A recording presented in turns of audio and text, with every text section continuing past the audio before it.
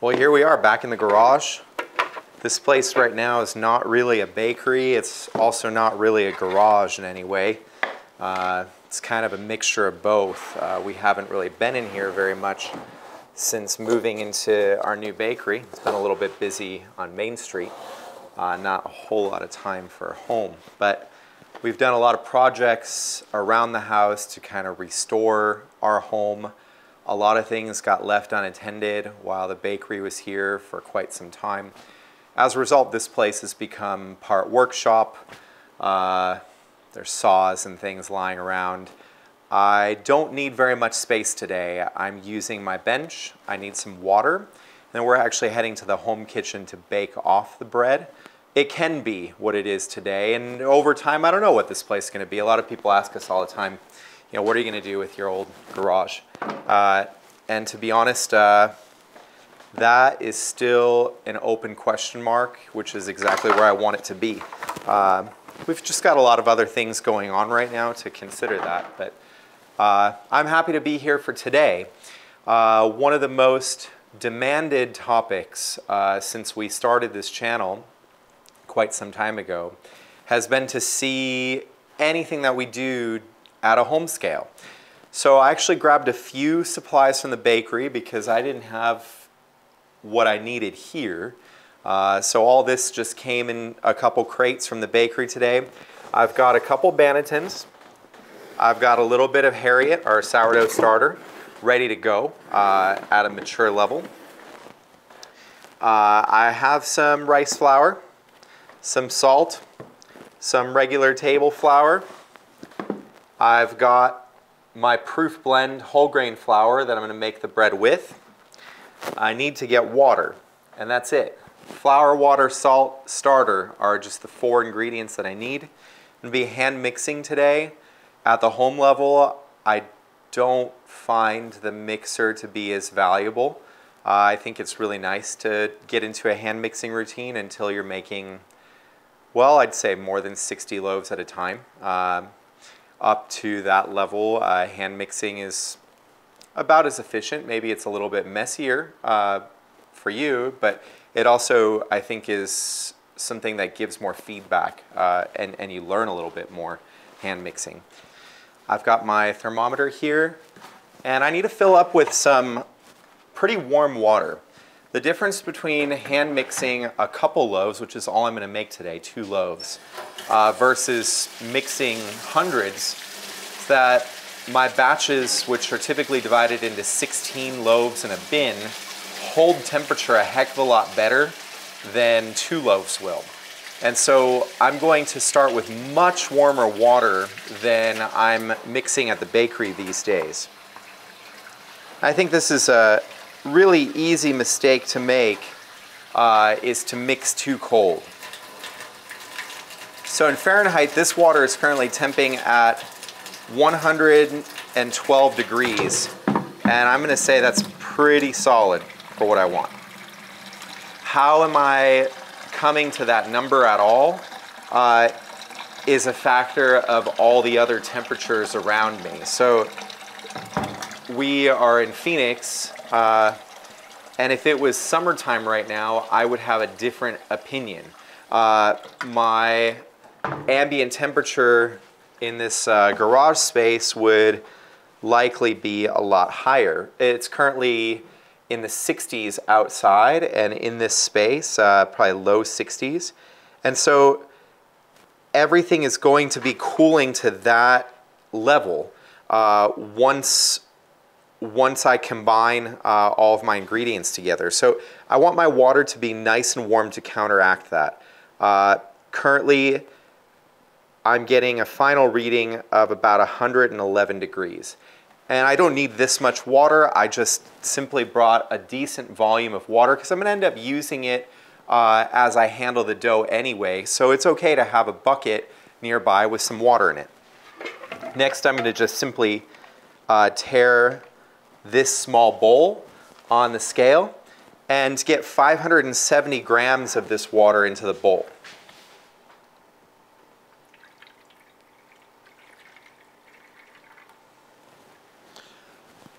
577 was my final number. I'm not going to scoop out those 7 grams. I still have a few remaining little tools around here. This place was supposed to be like 98% emptied out, which is like 90% emptied out. We wanted enough that we could still make something here. Problem is, like, we ran out of supplies as we ramped up to the holidays there, so this place got raided a couple times in the fall, leaving just about nothing behind other than the equipment that didn't come with us to the bakery. I'm getting 850 grams of proof blend flour. That is our kind of custom blend, if you will, of local heritage grains milled by Stone at our local mill, Hayden Flour Mills. So I'm adding 850 grams of that to my 570 grams of water. It's not super hydrated. Before you factor the sourdough starter, it's in the low 70s. Of course, sourdough starter is 1-to-1 flour to water, so once I add my sourdough starter, I'm going to actually increase the hydration of my loaf. Right now, it's just about getting flour and water together. That's all you've got to worry about when you start bread. This is called the auto lease, and we've gone over this in scale on several other videos in the past. But basically, by bringing flour and water together, I'm releasing enzymes from the flour and beginning the, more importantly really, beginning the strength building process of gluten. As I'm working by hand, I have to be cognizant of the fact that developing dough is significantly easier when you use time as your aid. So you can develop dough mechanically in a mixer or by hand, or you can develop dough, aka develop gluten, with the use of both time and hand mechanics. The latter being a lot easier. And also, consequently, better as far as the bread is concerned. When you develop bread gently, you can take it through this long fermentation process. And at the end of the day, the final bread that we're eating when it's a long fermented sourdough is significantly easier for our bodies to digest. During part of the passive process, I can sort of draw out a chart of what happens with gluten as it's developed. So right now during this auto lease, all I am trying to do is bring the flour and water together. It's a pretty gentle mix. It's not super long. The moment that I no longer have any clumps of flour that I can feel that are beyond the size of, let's say, a centimeter, I am going to stop, which I've really gotten to that point already. What I see below me is mostly just dough at this point, albeit shaggy dough. I don't have much raw flour to be seen at all. And I'm going to focus on any potential raw flour in here and just see if I can work it in as I'm cleaning my hands of the remnants. There's two loaves in here, and I don't want to take half of it with me when I go wash up. We are going to go through a more extensive mix to finish, but first we're going to let this go for 20 minutes. This is what I would consider to be the bare minimum time for an effective auto lease, is 20 minutes. And during this time, you'll notice the difference in the dough. So what I'm going to do next is just simply spray off my hands and then interact with the dough to show you about how much the development has happened up until this point. Sorry to say you probably don't have one of these sprayers at home. So I'm still taking advantage of the fact that my home does. I remember when we first put in a sprayer like this, because we didn't always have one here. It was just a game changer, because for the first time I didn't constantly have to touch things with dough. You know, we had not a whole lot of people. Sometimes it was just me and Amanda. And so you've got multiple things going on, an oven timer going off, something needs to come out of the fridge, you know, so on and so forth. And meanwhile, you're hand mixing like we were for a long time. What do you do when you're hand mixing and then you got to go to the oven to reset a timer? The sprayer was a game changer in that regard. So all I'm going to do now is basically get a nice smooth top. And depending on the climate that you're from, you might choose to cover your bowl.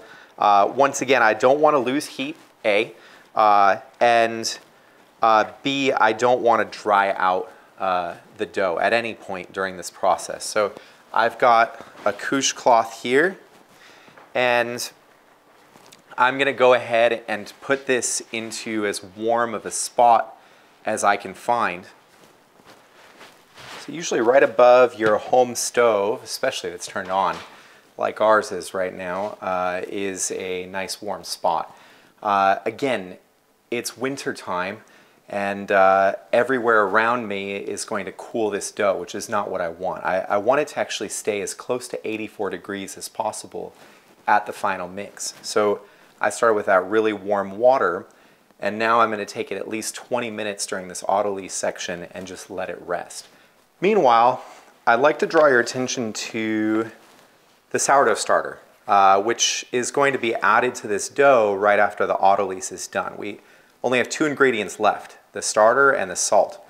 For one, I want to make a debate of whether sourdough starter is truly adding an ingredient, because it's comprised of flour, water, and microbes. Certainly the microbes are the added ingredient, if you will. But as far as the dough is concerned, it is one with the dough already, except it's a wetter dough. And so it will make your overall dough wetter as you put it in.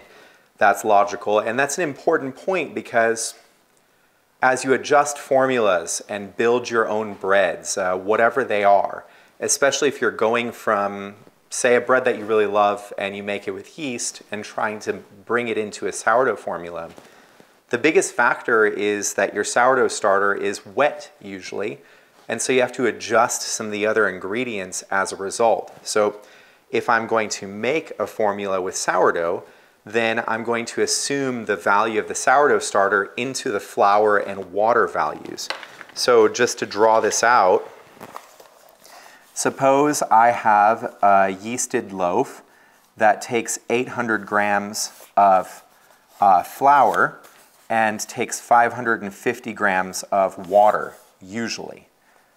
So that's one particular hydration that I can calculate simply by taking the water and dividing it by the flour. So the 550 is the water, and here you have flour. So I'm going to take 550 and divide it by 800 and get a value of 68% hydration. So if you ever read out online or in books about hydration in a bread loaf, it's simply how much water there is in comparison to flour, with flour being a whole and water being a percentage of that whole. Now I'm going to introduce a sourdough starter. Typically when you make a sourdough bread, just a strict artisan sourdough country loaf, meaning just flour, water, salt, no added butters or milks or added inclusions, 20 to 30% of the flour in starter ratio is about right. So in this case, if I say go 0.25, so 25% of 800, then I'm going to have 200 grams of a sourdough starter, Harriet. Let's figure out now how the hydration is impacted with that 200 grams. So this 200 gram sourdough starter is made up of 100 grams of flour and 100 grams of water, which means I'm going to add the 100 grams of flour to my flour count and the 100 grams of water to my water count. Now, to find out the new hydration, I need to take 650 grams of water and divide by 900 grams of flour. And so my actual final hydration for this loaf is 72.2%. This formula is very close to the one that we're using today.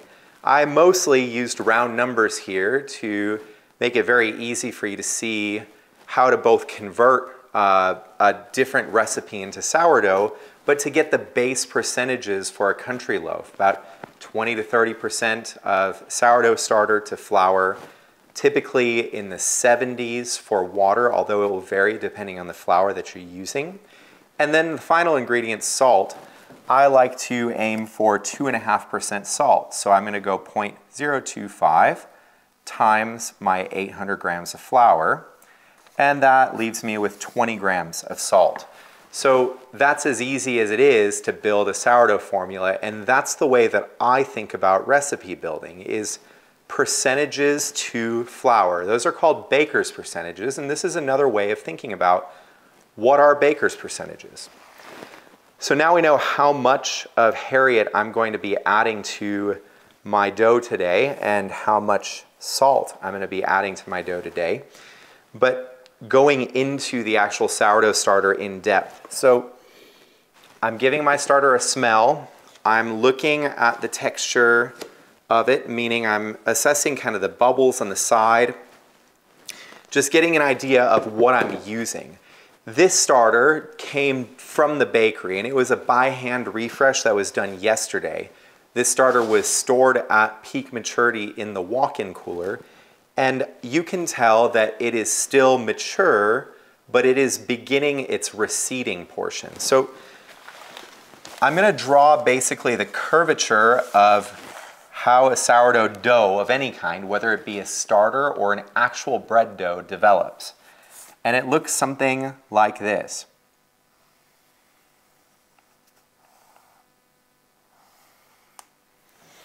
Where this is 0.0, meaning the mixing point, it grows and develops, which is another way of saying that the colony of microbes, the wild occurring yeasts and lactobacillus bacteria that cohabit a sourdough starter, multiply exponentially for the first few hours.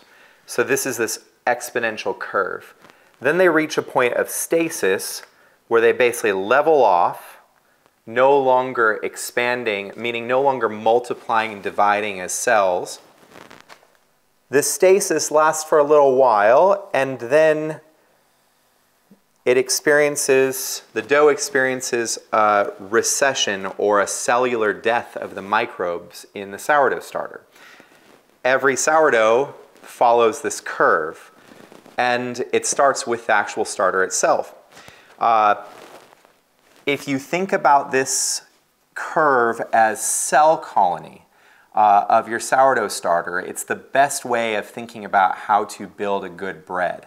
So when I mix, whether it be my sourdough starter or my bread dough, I want to be mixing in this range where the sourdough starter or dough are at their peak, meaning the maximum amount of cell colony in my microbes exists at that time. This particular sourdough is probably somewhere close to the top but on the declining side, and it's still okay to mix with. But when it comes to the regular care of your sourdough starter, which is something that is often underestimated, you want to be regularly getting the cell colony in your sourdough starter to climb. People ask all the time, well, how often do I feed a sourdough starter? And is it okay to keep it in the fridge and just use it out of the fridge? My particular opinion on this is that yes, absolutely use the fridge, but don't forget about your sourdough starter, which is a living set of organisms in your fridge. And don't expect that the refrigerator is somehow some sort of a magic life giver to your sourdough starter. It is a preservation method at best. And as a result, when the sourdough starter enters that cold environment, it is going to begin a slow decline. Much slower than if it were kept at ambient temperatures, but nonetheless, it's going to begin a decline. So if you feed your sourdough starter, put it in the fridge, the timing that it goes in that cold environment matters too. So If I have this relatively small amount of starter, which is it's mature, remember, so it's probably only about 1,000 grams, even though it's showing about the 2-liter mark. And let's say I feed it to that level, but I immediately refrigerate it. What's going to happen is that the cell colony is not going to get a chance to expand fully and multiply because I'm lowering the temperature. And by lowering the temperature, I'm reducing the overall microbial activity. So 84 degrees Fahrenheit is a really good balance between the lactobacillus and the wild occurring yeast in your sourdough, which is what a sourdough starter is comprised of. You want to feed your sourdough starter to 84 degrees, and then you want to let it be at that level for at least 4 to 5 hours if you feed on a 1-to-2 ratio. That's what I want to get into next. When you feed a sourdough starter, it is typically done by taking half the amount of mature starter and adding 1 time the amount of flour and water. So if I have 100 grams of mature starter, then I'm going to add 200 grams of flour and 200 grams of water. And I'm going to mix it together just like I did on the autolyse, just to the point of incorporation. And I want to end with a temperature of 84 degrees, then sustain that temperature for a number of hours. I would say at least 5 before starting to refrigerate. At 8 hours of ambient temperature is typically the edge of stasis. It's typically around here on this curve. And so 8 hours is a good time to feed it again and get another exponential rise in cell colony. So what I'm trying to argue here is that if you feed your starter multiple times before you mix your dough, you're going to have a more robust sourdough starter than if you feed your starter once or don't feed it at all coming out of the fridge. I would recommend to pull your sourdough starter 1 day before you intend to make bread. So it's hanging out in the fridge, you pull it out, you feed it, just like I described, a 1-to-2 ratio. You let it sit on the counter for 8 hours. You feed it a second time later that day, and then you mix with it the next morning. That second time that you feed it, you can intentionally put it in the fridge right before bed. So feed it, let it go for 4 to 5 hours, and then put it in the fridge. It will be nice and mature by morning. That's a pretty good rhythm. You're going to have to figure out what works for you because everybody is going to have a slightly different relationship with their starter. There's also more variables, which we've described in other videos. I am assuming that you're feeding your sourdough starter with a white bread flour, and again, you're doing the 1-to-2 refresh. If any of that changes, some of this information will change along with it. So that's a little bit about the starter. I have let some time pass for my autolyse now. So I've been letting this autolyse go for a little while in a warm spot.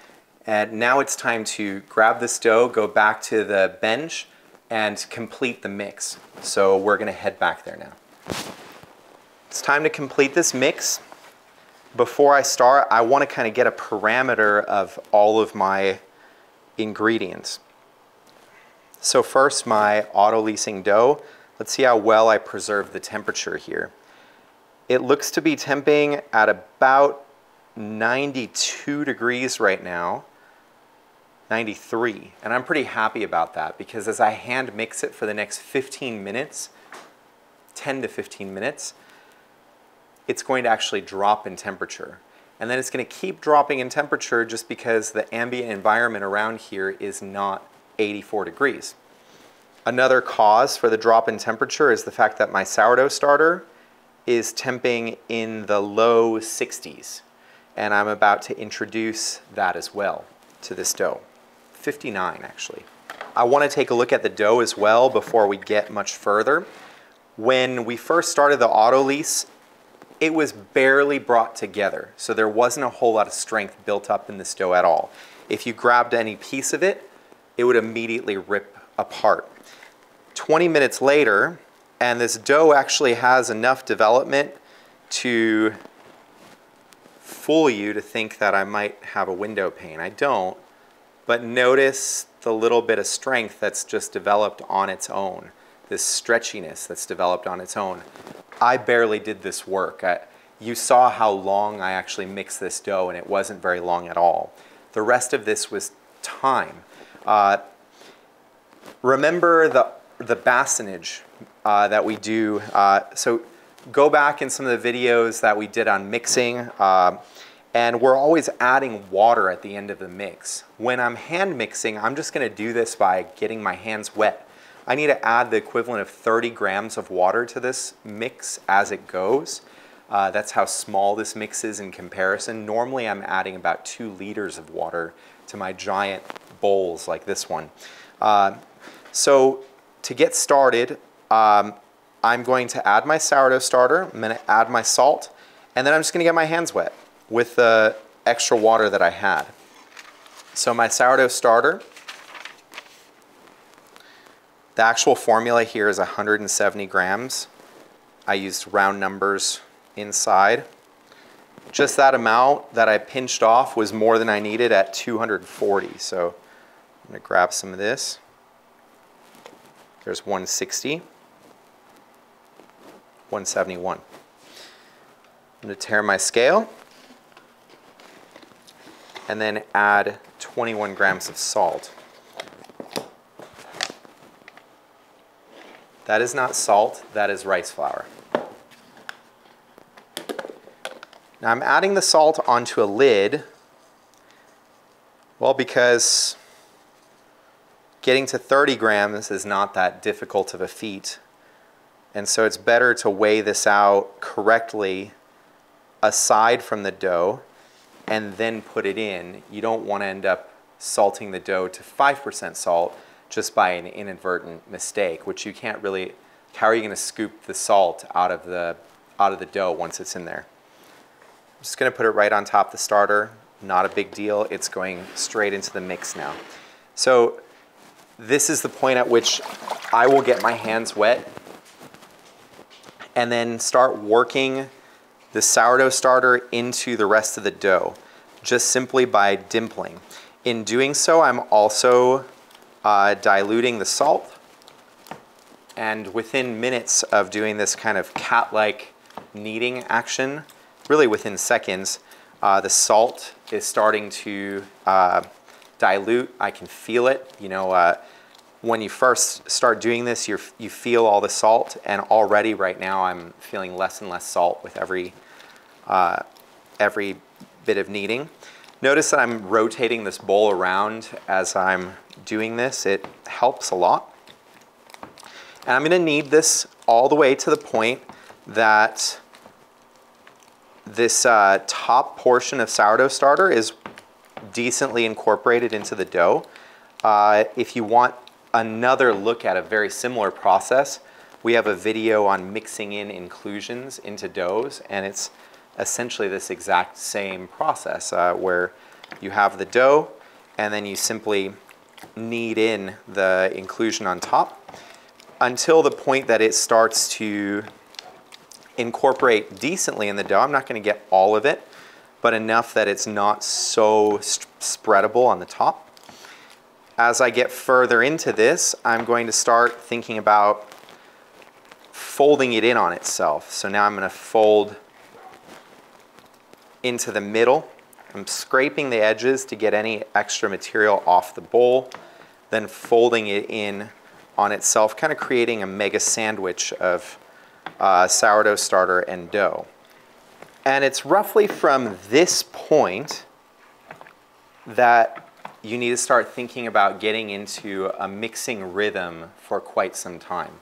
I would suggest that this would be a great time to grab this bowl, get into a comfortable position. You can stay seated if you like. You can turn on some music in the background. Whatever is going to give you the most sort of meditative approach for this next step.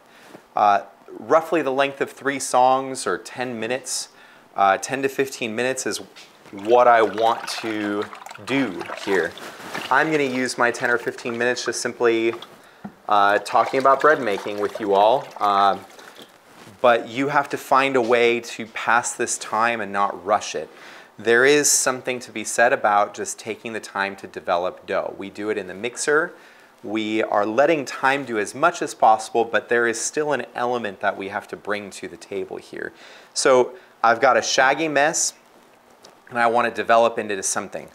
I'm going to grab the bowl with one hand on one side, and then use my other hand mostly like a spatula scoop is the best way to put it. I'm scraping the edges as I'm kind of diving into the middle, and then I'm going to start this motion of trying to pull at the dough, bring it back to the center, and develop it in this way. It is perfectly acceptable to be a little bit rough with it. You are doing nothing but developing gluten by stretching and allowing that process to take shape.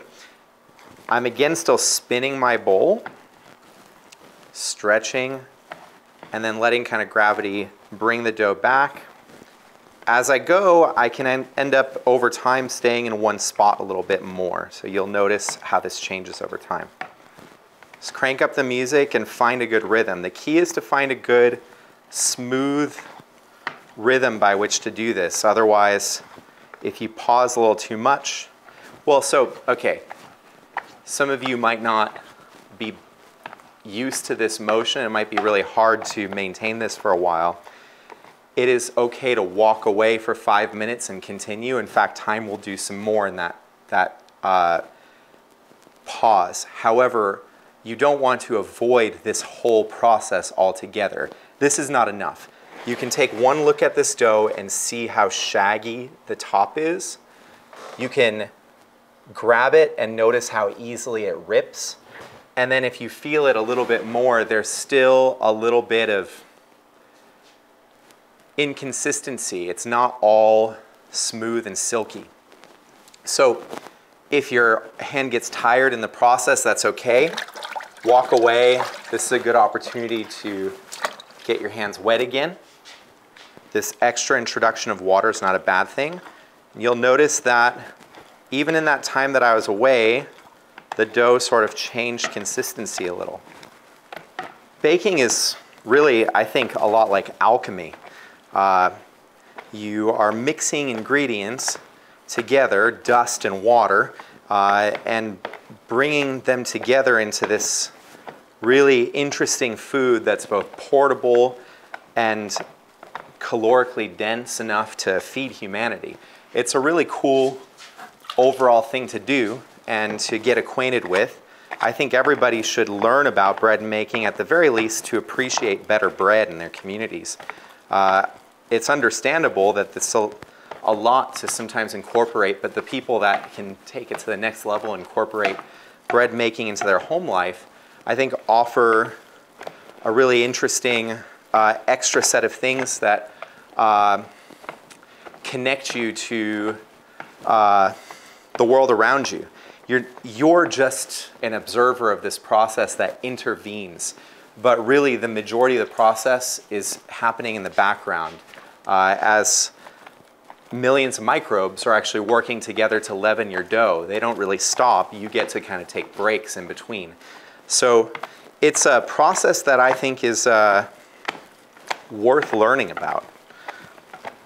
So I've been here for a little while now, doing the same motion, trying to find a decent rhythm. You can probably see that compared to when I started, this dough is significantly stronger. I can stretch it further. And then I'm also using my fingertips, so it's hard to see, but basically my hands are slightly open, I'm scooping down, and as I raise, I'm actually kind of wiggling, because in doing so, I'm feeling any little clumps and smoothing them out. So hand mixing is a little bit nuanced in that way, where I'm trying to work this dough in such a way that I'm developing it. If I try to pass a window pane test right now, I'm getting a lot closer. Did this all by hand with roughly 10 minutes of mechanical action and 20 minutes of passive auto-lease time. Every time that I take a pause, I'm getting my hand very wet and then getting back after the dough. So that's my bassonage, if you will. And I'm going to stop my mix at the point at which that I feel the dough will have a good time finishing just by time. So really it's still a factor of incorporation. Like there's still little remnants of flour. Now they might be just a pebble in size, but I can feel them. And as I'm continuing, I'm feeling less and less. I'm also getting a more extensible dough as I go. There's other methods of doing this. Slap and fold is a popular method that's a little bit more aggressive to develop dough. There's the no-knead method, which is even more passive than this. Maybe doesn't really factor how well your dough is developed before letting it go passive. Takes advantage of that premix method that we've talked about in the past. Different hydrations call for different mixing styles. So this is a higher hydration dough. If it was a lower hydration dough, I wouldn't really be able to do this action very well. It might be, a little bit sandier. And so I would have to kind of get in and do the more traditional two-handed knead. So this is not an end-all be-all solution. As many hand mixing methods exist as there are different cultural traditions with bread, which there are many. Bread has taken many forms across the world and throughout history. I'm starting to become very happy with this final dough. And let's find out where we landed temperature-wise. 77 degrees, 112 degree water. And by the end of the mix, we're at 77 degrees, which is within range. So 84 being ideal, 70 being kind of the edge of the abyss, if you will. If you get below 70, it's going to take forever. So I want to get this back to the warm spot right above my stove. I'm going to cover it up so it doesn't dry out and then bring it somewhere warm. The key is just to preserve the temperature at this stage. So I'm choosing near my stove as my warm spot. I'm not trying to warm up the loaf right now so much as I'm just trying to maintain a good temperature with it. So it's at a decent temperature in the high 70s. If I keep it there, I'm going to be happy. I'm going to get nice active fermentation. So here it is in this warm spot. So it's time to fold the dough that we mixed. Taking it from its warm place and using a bowl of water. It's already risen a little bit since we put it away. I'm going to get my hands wet. I'm not going to be afraid of getting my wrists wet as well. And my folding technique will be a little bit different given that this is a small round bowl. So you've seen us fold in a number of different ways, but really the most important thing first is just to free the dough of the bowl. And in folds, I'm extending the mix essentially. I'm still developing the gluten, developing the overall strength of the dough. So I'm going to give it a nice stretch. Notice how much that stretches after just a few minutes of resting. Rotate, give it a nice stretch again. Rotate. And I'm just folding it into the center, rotating the bowl around, and each time I can get a little bit less stretch because I've already folded. I'm almost all the way around. One more to go. And now I'm going to give this a flip over. So my stretches are all sort of together at the bottom. And now I have one new unified, tighter ball of dough. 30 minutes and it's going to expand again and relax. I'm going to come back at this. So back to its warm spot it goes.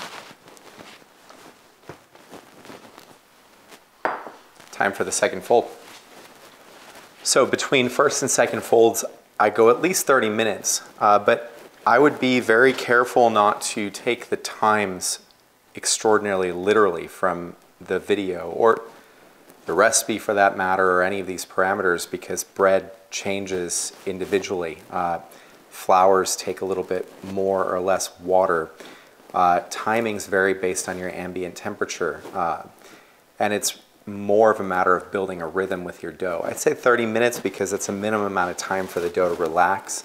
And really you're trying to get more development happening in the passive background before you go and stretch and fold. So imagine gluten is this like matrix, this web of strands. It's a protein bond between the flour and water. And over time we're basically webbing even more and creating more of that matrix. Every time you go to stretch and fold, you're exponentially adding to the layers of the dough. Stretching out, building tension, and then you're allowing the dough to relax in between so you can come back again and add more layers, more tension. The whole time we're just tensioning this dough so that by the time you go to shape it, it has the ability to hold its shape pretty well before it even goes into the banneton. That's how you end up with a nice loaf at the end of all of this, after all. Well, and so as a baker, your goal is to get this dough to be as strong as possible before you go and shape it. Every time you fold, you're adding to its strength. And it's a much gentler way of dealing with the overall strength of the dough. You're basically letting time develop in the background, create more of those strands, and then you're coming along and stretching them, strengthening them, letting them relax, then coming back at it. That's kind of the rhythm of long fermented baking. So each time I do this, I'm going to loosen the dough from the sides of the bowl and then scoop underneath it, stretch the dough out, and fold it in on itself. And it's even stretchier, more developed now than it was the last time that I went at this. The resistance is called elasticity. The ability to extend it, or I guess the opposite of the resistance, is called extensibility. That's my second fold. Again, I'm just flipping it over to lock that in. Each time my hands are wet, it's much easier to interact with the dough. Use water as that barrier between your skin and the dough. You can use flour too on the table, but water applies to folding nicely, and it also applies to the table, and it's less messy than the flour alternative, which gets everywhere. We do both. You've seen us do both at the bakery, but for this process, water will do just fine. So I'm covering the dough and putting it back in its warm spot. I'm going to come back to this dough one more time before shaping it and give it one last set of stretch and folds. Do this once, twice, 3 times, 4 times. It can vary depending on the type of dough you're making. We're making what most would consider to be a country loaf of sourdough. And I like the 3 sets of folds for our particular dough. I didn't get too deep into the flour composition, but it's a type 85 flour mixed with a white bread flour. So it's about 50-50 between white bread flour and a whole grain type 85 stone milled flour. On the whole grain side, we vary those grains in this particular loaf, so there's a number of different heritage and locally grown grains. But the key is to have a nice strong bread flour as a base and then add flavor, nutrition with the whole grain flour. The combination, I think, yields a superior loaf overall. You get the best of both worlds. The white flour adds a strong structure.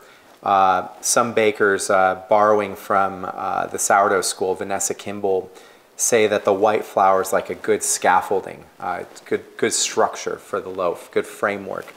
And then the whole grain flour adds almost all the flavor, and most of the nutritional qualities of wheat are contained in the bran and the germ, meaning the other portions of the berry that don't represent white flour that are present in that whole grain flour. So anyway, we're going to give it one last pause, and we'll go back, give it one more stretch, and then shortly thereafter we'll be ready to give it its final shape.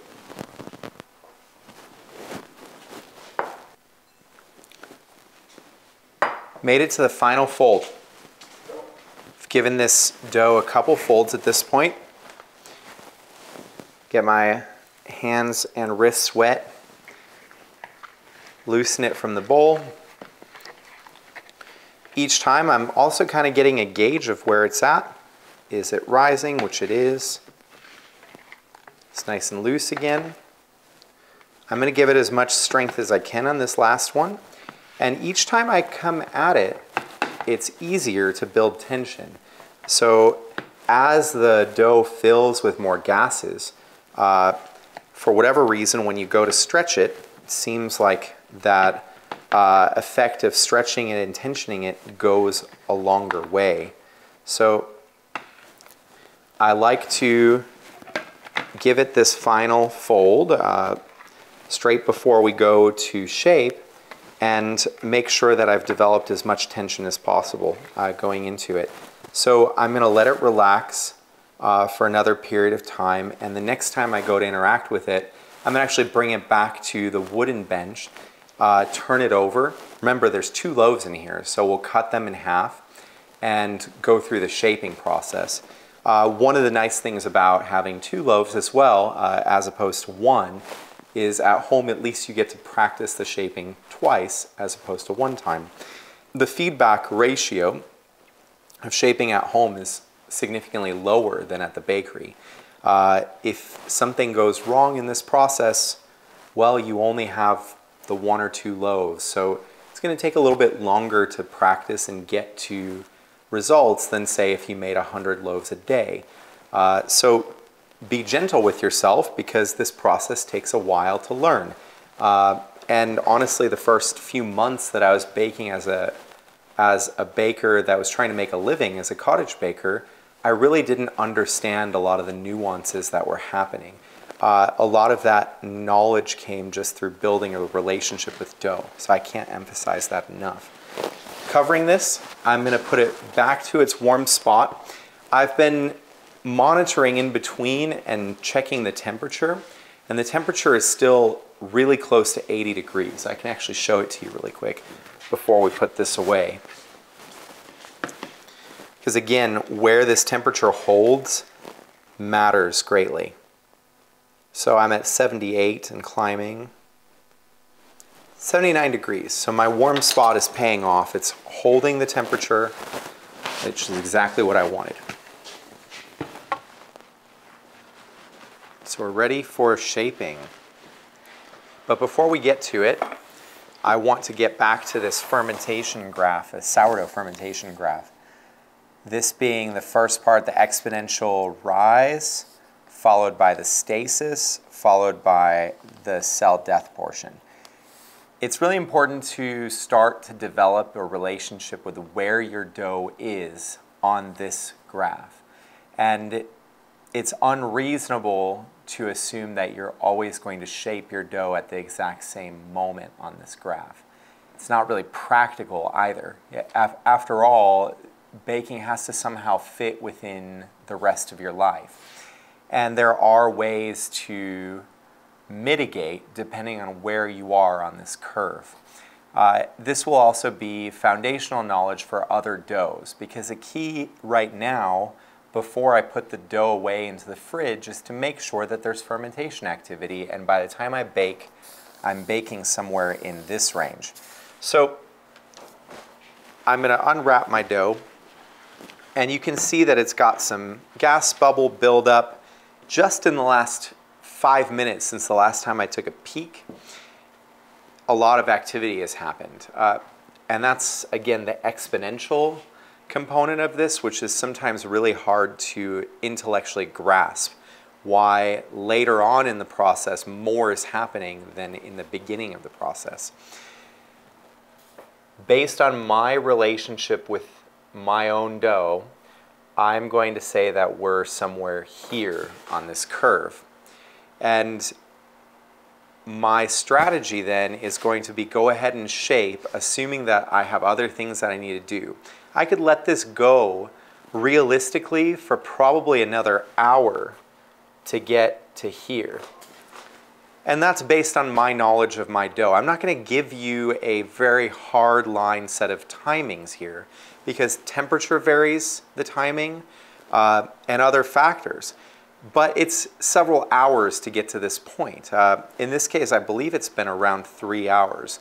Like I said, I could push it another to get to this point.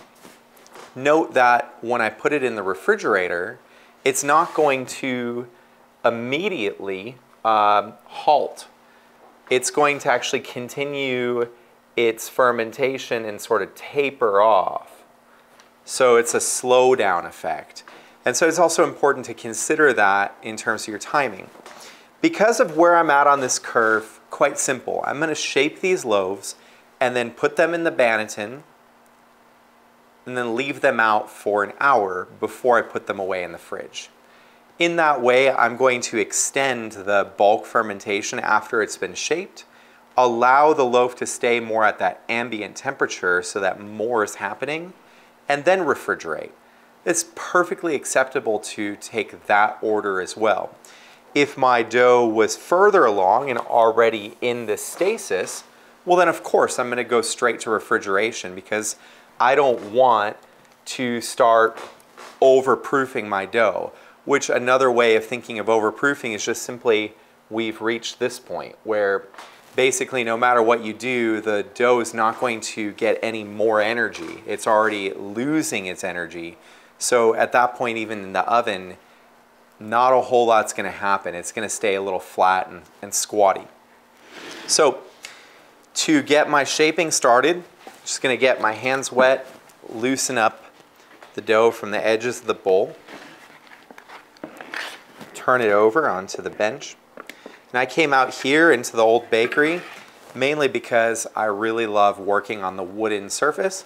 You can work on granite, you can work on metal, you can work on, you know, composite surfaces as well in the kitchen, but all have a different temperature and texture. The granite and metal being a little bit colder, which is not really something I want right now. So I just flipped it over onto its smooth side, which is going to be the outer portion of the loaf.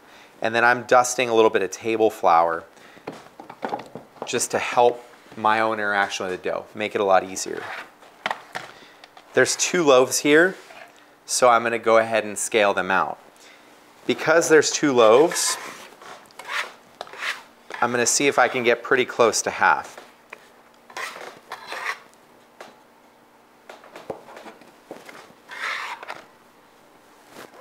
$7.82 is one, $7.92 is the other. I got pretty close. 10 grams is typically my forgiveness rate at the bakery anyway, so I'm not going to bother to change that out. Because I have 2 even cuts, I don't really have to pre-shape. There's enough tension built up on the surface to get a smooth crust.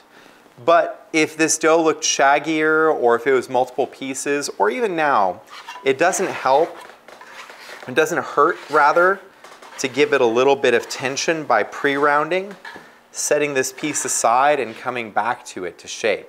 If you try to shape this right now, it's got too much tension built up, so you can't really do it. I'm going to leave this aside and show you what happens if you don't pre-shape the other one. This one has not had that tension built up, so I can actually go straight to shaping. But if my dough was in 3 or 4 pieces, then the action of rounding it like this would have incorporated those pieces together and left me with the same smooth surface. Keep in mind, this will be my outer crust in the final loaf. You can compare that to the outer crust here. Similar, which is why I can get away with not pre-shaping this. To shape, I'm going to go ahead and dust this with a little bit more flour and get a very small amount of flour onto my work surface. Now I'm going to flip it over. My preferred shaping style does not have to be your preferred shaping style. The end target is a nice burrito looking thing. You're watching this probably from all over. Amanda refers to Chipotle burritos because they're like the exact size of our loaves when we're training people. So now I'm going to stretch this mass out into a triangle. I'm going to try to keep it fairly even, and I'm going to fold this top over. From that folded over top, I'm going to grab the corners, stretch them out. Notice the common theme, both actions involved a stretch. Now I'm going to fold this part, this left part from my perspective, over the top layer to the point that it's 2/3 over. So think about it in thirds when you stretch it. This other half, I'm also going to stretch 2/3 of the way. So now that center third is here, and that's where my final shape is. I'm going to grab the bottom half now, stretch it out, common theme, meet the end of the first left fold over, and I'm going to take this side and overlap it. I have this weird divot here, so I'm going to stretch this out and fill that. So here we go. The next part is the tuck and roll. I'm going to roll it towards myself tightly and then actually build tension as I go by pressing this side down and into the loaf. Roll again, build some tension, and I can go the whole way. Now I have this log. You can see that it's holding its shape. It's not flopping out. That's all the tensioning that we've done through this entire process up until now, holding form. I'm going to rotate it this way, 90 degrees, and then roll the ends into themselves. And now I end up with my final shape akin to a pretty fat burrito. You can see it in the shape. You can see it in the final form factor and how much gas buildup there is, whether you need to leave it out for a little while. Back to that curve. So I've certainly gotten gas buildup. I've certainly gotten fermentation going. The fermentation sites are all established. Keep in mind, they establish early and they stay there. But those like gas bubbles are really small. And what I want is a little bit more expansion before I cool this down. So now that I have my final form, I need some rice flour. That's going to be my safety barrier between the outer crust of this loaf, which I don't want to ruin, and the banneton. The banneton that we're using has a linen. The second one does not. The one that doesn't have the linen is where this really matters. All these grooves in the banneton are stick points, and regular table flour, wheat flour will incorporate into the dough. The actual bread loaf will stick, as described before. So now I'm going to scoop with my bench knife, dip into the rice flour. I really only have to dip the side that's going down, and the seam, meaning the part that I was rolling, is facing me up. So that nice side is the side that went down. That's this very smooth side of the loaf. Now what I'm going to do with this is set it into a warm place. That same place I've been using for my dough, I'm going to let it be there for another hour. Then I'll pop it into the fridge and then I'm done. So again, just another passive step that I decided on based on where I found that we were on that curve. You won't know when you first start baking where you're at. And that's why this video comes with a recommendation to bake often and frequently, because it's each time that you bake that you get a little bit better at it. It's not just trying it once. This is not a one and go experience. You can if you just want to get a feel for it, of course, but you won't get as much from baking if you only ever do it once. You'll get the most from your relationship with bread and bread making if it just becomes something that you do, even if it's infrequently, even if it's once every few months. Every time you come to this, if you take from your previous experiences and build on them, you'll improve. If you do plan on taking a longer time between, take notes of your observations, and that way, a few months later when you get back to baking again, you can go back to your notes and remember exactly what you learned the first time, because the trial and error is more valuable than any video, than any formula. It's in that this becomes more of an intuitive relationship as opposed to just something that you're doing from a script or from from a video. It's always important to get a start, but the real learning will happen on your own.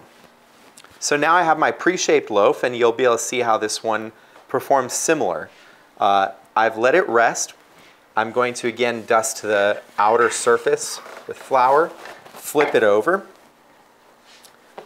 I'm going to stretch it out to that same triangle. What's nice about the pre-shape is it has more tension built in already. I'm going to have to put in a little bit less work on this entire roll-up process in order to build the same amount of tension. So I've already done some of that. So again, I'm folding the top edge over, extending the top corners, folding this one over, following the seam, taking the bottom edges, stretching, meeting my new loaf's edge, folding over, filling that hole. Now I'm tucking, rolling, and building tension as I go. Once I get to the bottom, what I'm doing is with my thumbs and the heels of my hands up against the table, I'm pushing, and then with the back of my hands and pinkies, I'm pulling to create more tension. Rotating that dough 90 degrees and doing the same thing, pushing with my thumbs, pulling back with my fingertips to create more tension. And then notice that my final loaf doesn't droop in my hand. If it's sitting on the table, it holds its form nicely. But on this curve, like I said, it's not all the way up at that stasis level.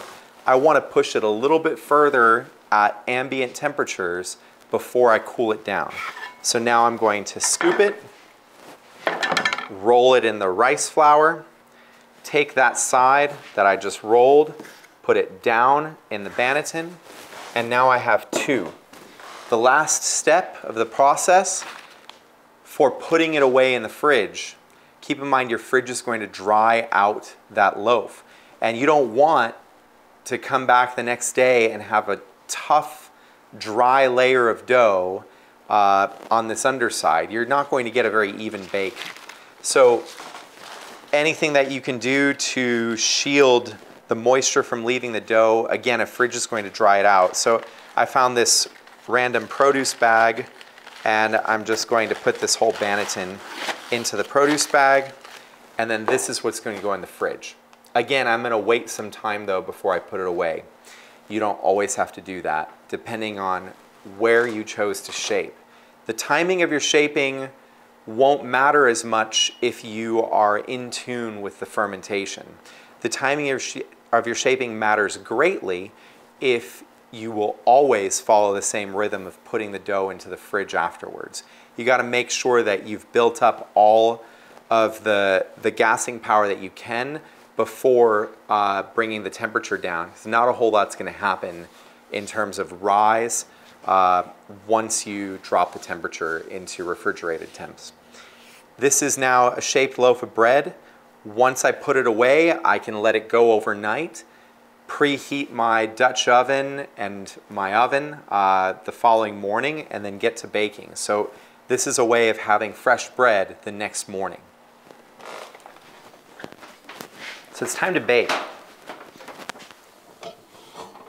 At this point, we have mixed, bulk fermented, done our stretches and folds, shaped, put the loaf away in a cold place, a fridge overnight, and now it's time to bake. So I've got my preheated, really hot Dutch oven. It's actually quite important that it's preheated. Your loaf won't turn out if it's not preheated. It's kind of like an insulated chamber, and it's the beauty of these Dutch ovens is that they trap the moisture of the loaf inside, generating natural steam. So they replicate our really expensive steam-injected ovens with just the cost of some cast iron. I'm going to turn it over from the banneton onto the hot cast iron. And then I need to get my wire monkey lom ready. Probably should have done that beforehand, but It's called a UFO lom, and bakers particularly love these things. We certainly do. They are just nice to handle when scoring doughs. And it's just placed over a single razor. So I'm going to put a little bit of ornamental scoring. This dough is more ambient in its temperature in the sense that my fridge does not seem to cool it as well as my walk-in does. I can tell just by its texture. So I'm being a little bit more gentle with my scoring than I would at the bakery. So there's my score. Don't handle the other side of the Dutch oven with your hands. It is very hot. And this is going into a 500-degree oven. Normally we don't bake at 500 degrees, but I'm assuming that my home oven is not quite as efficient at holding heat as my bakery ovens are, which it's not. Once I open that giant door, I've just lost a lot of my heat. And so I set it intentionally higher so that it does hold enough of a temperature. High 400s is a pretty common baking temperature for artisan bread. 20 minutes is the timer that I set for this. After 20 minutes, I'm going to pull the lid off and develop the crust. So this is like steam in, and then I'm going to release the steam after 20 minutes. It's as easy as that. So I have some rice flour here that I didn't use on this particular loaf. Right before you go to bake, you've seen us load ovens before throughout our channel. And you're often seeing that our loaves have this kind of white top to them. It's made with rice flour, and so rice flour doesn't typically absorb moisture very quickly, so it stays on the surface. And it provides a beautiful contrast on the loaf. So I did that ornamental scoring, and normally if I put rice flour on the surface of the loaf before I do it, then basically the ornamental scoring contrasts with the rice flour. You have a dark outline of whatever it is that you score surrounded by a white background. And it looks really nice on the final loaf. The downside of using rice flour is that you don't often get the blistering. And so if you see this loaf of bread, which was baked without rice flour at the bakery, you can see all these blisters that formed on the outer crust. Typically with the rice flour, these blisters seem to be a little bit muted. So that's the one downside. So the rice flour really is optional and used mostly as an aesthetic. It doesn't have an impact on quality one way or the other unless you have some great opposition to the use of rice flour. But that's how that goes. So you don't have to use it. I chose not to in this case, but I am going to use the rice flour for other portions of the process, as you saw us do during shaping always. Because as I put the loaf in the banneton, the rice flour barrier is what prevents it from sticking. If I didn't have this rice flour, as you saw me turn the loaf over, oftentimes without rice flour, what happens, especially without this linen, which is almost the step between a bare banneton. If you have a bare banneton and a loaf with no rice flour, then often you turn it over and it just stays. And then you're worried about damaging it as you try to pry it out of the banneton. So rice flour was a really nice thing that we discovered along the way as we were learning. And I always have it at the bakery, although it's not critical for this final stage of scoring and baking the loaves.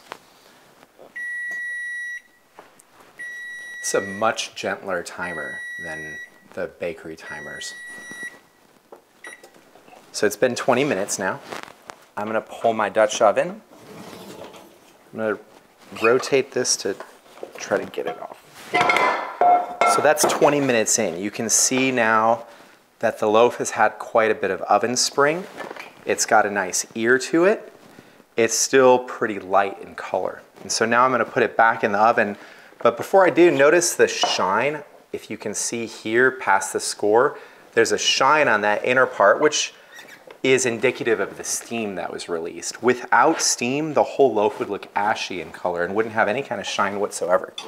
So now we're going back in, and when I reset my timer, I actually turned off my oven, but I'm gonna bring it, it was already preheated to 500, so don't be too worried for me. I'm just gonna bring it to 440 now. I probably wouldn't have bothered to adjust the temperature if I hadn't accidentally turned it off, but now that it's uncovered, I'm gonna give it more of a gentle finish and set a timer for 10 minutes.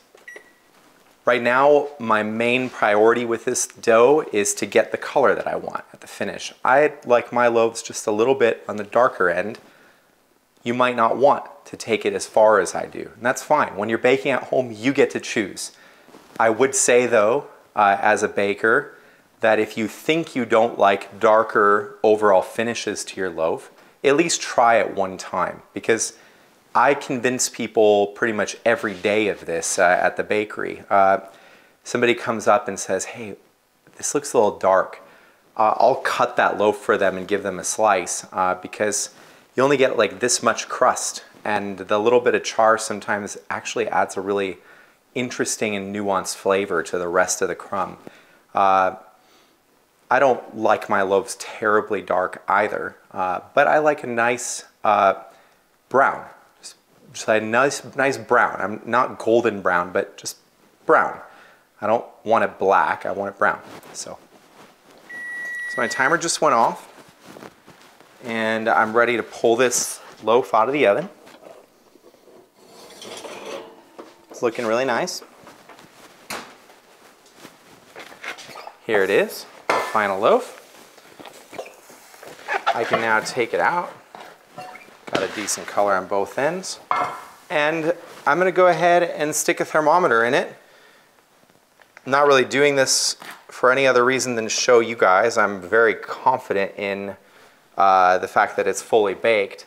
But 180 and above, and typically it's going to finish out. A little over 200 is considered done, like 205. This one is temping 208, and yeah, 208 and a half. So definitely done on the inside. You can also give it a tap, and it should have like this kind of hollow thud to it. And that's how you know that it's done. So I'm gonna set this aside. It's going to need to cool for a little while before we can handle it.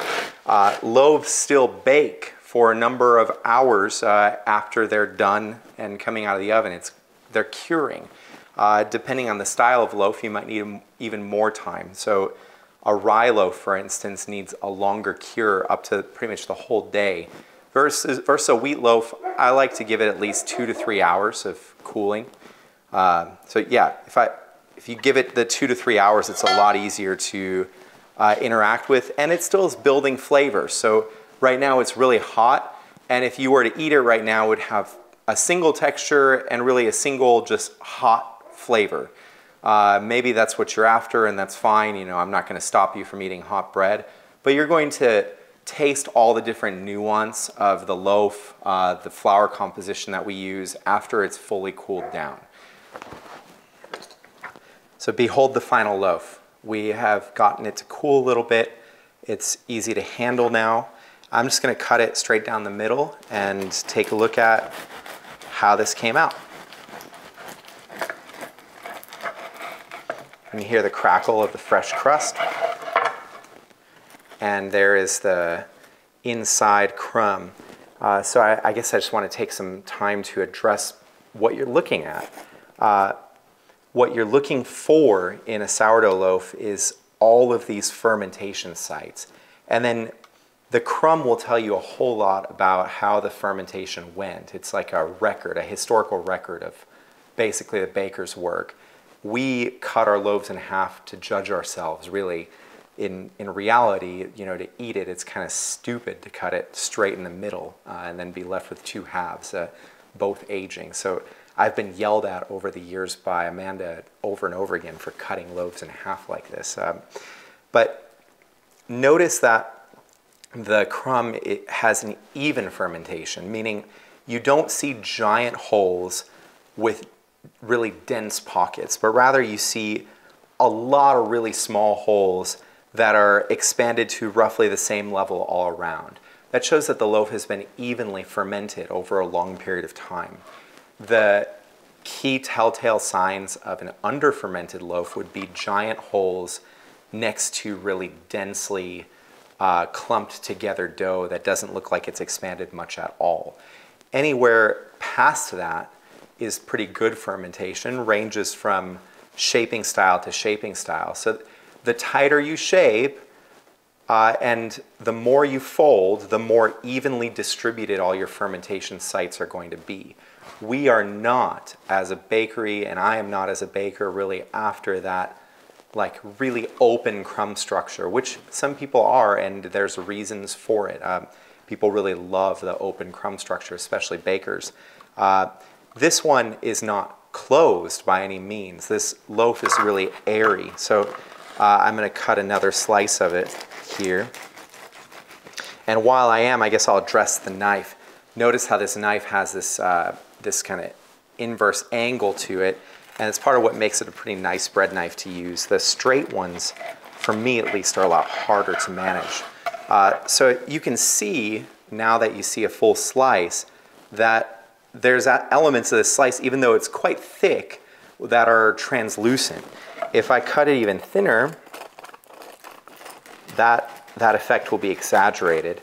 So there's enough openness in this loaf to where when I spread butter on it, it like catches in all of these nooks and crannies, and you can spread more of anything, but it's not that these holes are big enough that things are just gonna fall right through.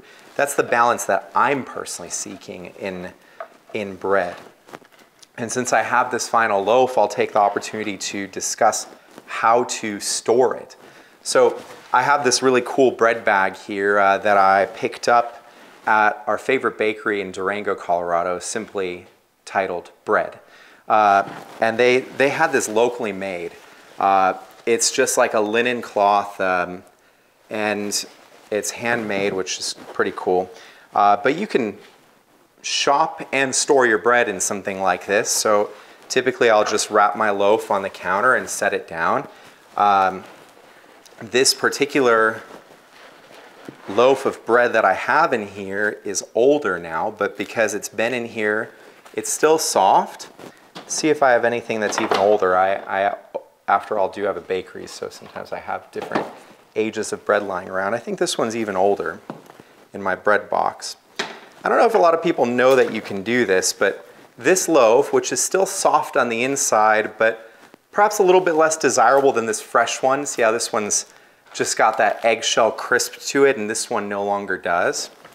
I can take water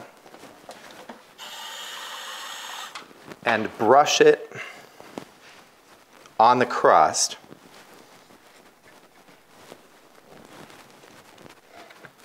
Pretty liberally, to the point that it looks about as shiny as the freshly baked one. Then I can stick this in a hot oven for 10 minutes, maybe a little bit less, depending on how hot your oven is. I happen to have a very hot one. And this is called refreshing your loaf. It's a way of getting a loaf that's 4 to 5 days old to have this feel for one more time. It's a magic trick that works once. That whole end piece will now be great to consume, but you won't really be able to do it again. So it's one last like breath of life into your loaf. And it really makes for a great experience if you don't know what to do with that loaf that's just a little bit older than you might like. But that is the final product of all this work. When you bake at home, you're stepping into time and doing something that used to be done in almost every household in a huge swath of the world. It's a tradition that connects you with a vital food source that throughout history has been representative of a huge percentage of our calorie intake. And I believe that by taking this process slowly at home and trying to incorporate it into your life in some meaningful way, it is easier to appreciate the differences between long fermented, high quality bread and the sort of run-of-the-mill industrial bread that now is considered, you know, an enemy of the state. I believe that, well, it's not even that I believe, this style of bread sustained humanity for a really long time and helped us thrive. And nowadays, I think that there is an importance to return to that and stop consuming a bunch of empty calories of industrial bread.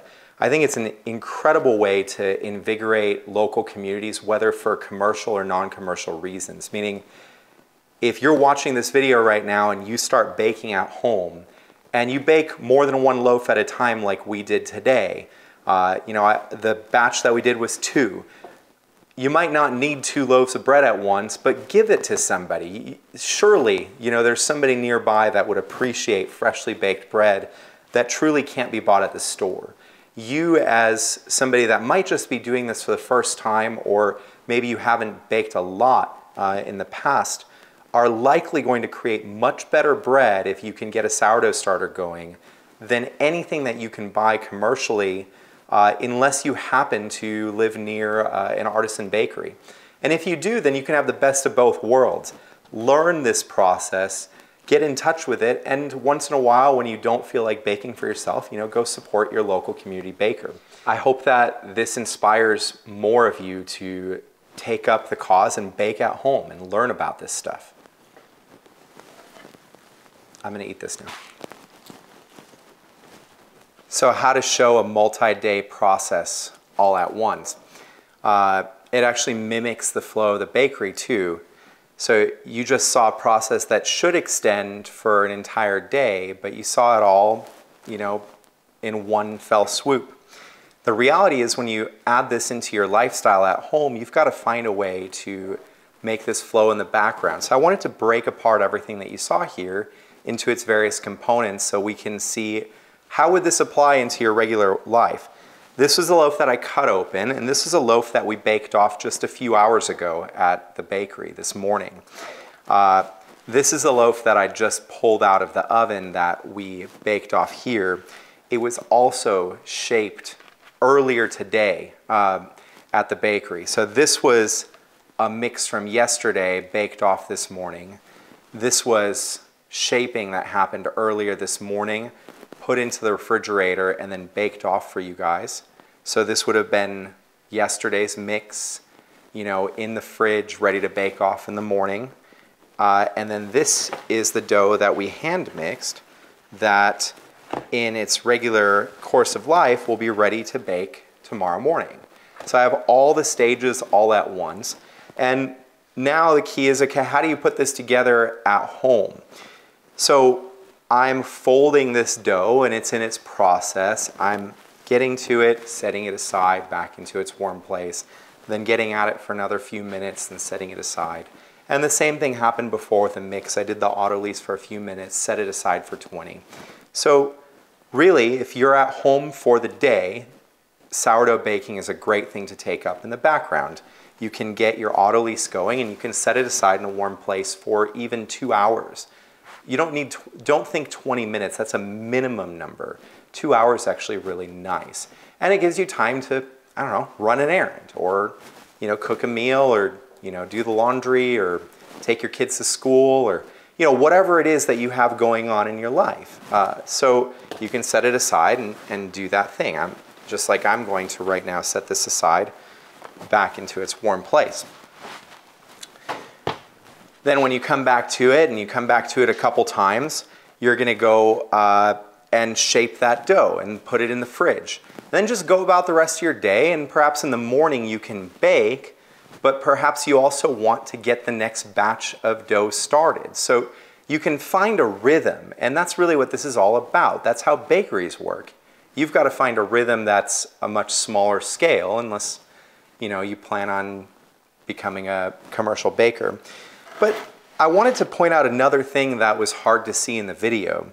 If you go back to where I scored this loaf of bread that I baked in the Dutch oven, you probably noticed that it wasn't a very crisp score, that basically my blade was getting caught a little bit more.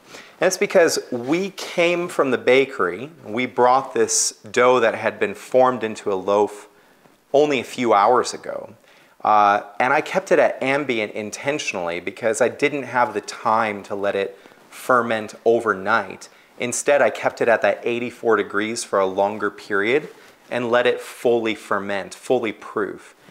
Then I stuck it in the fridge in hopes of cooling it down a little before baking it, and also to show you what it would be like to do it at home. Your loaf at home should turn out a little bit closer to this one, in fact, because if your loaf is ambient when you score it, it's just simply harder to score. And it's not going to come up with as crisp of a overall feel. Some bakers swear by ambient only baking because you keep all the energy. What's interesting is this loaf by volume is a little bit bigger than this loaf in terms of overall size. And it's because cooling the process down slows it down. So the crumb structure of this one might be actually a little bit more closed. This is a very hot loaf of bread that I pulled out of the oven less than 20 minutes ago. And because I have no particular thing that I need to do with this bread, it's not for sale, I'll cut it early and show you. You can see the difference in a loaf of bread that's still hot. You can see that it has a different overall texture to it. You can see the steam literally coming out of it. It hasn't fully set in yet. It, at this stage, is not going to have the full spectrum of flavor yet. The texture is going to be different entirely. Not necessarily bad, but it's actually not my preference. I'd much rather eat this loaf that's a few hours old than this loaf that's 20 minutes old. But you'll notice that the crumb structure, if you can see past the fact that I was dragging this hot dough still with the knife, and so it's not as crisp as a result, you can though see that it's got more openness in spots than this one does. And that's a factor of its ambient final proof as a result of the circumstances today versus the typical cold ferment that this one got. So just some little compare and contrast at the end. I thought it was fun to show you guys how this all came together in a short period of time, but also to use this as an example to set the stage for building rhythms around your baking, or as we call in the bakery, flows.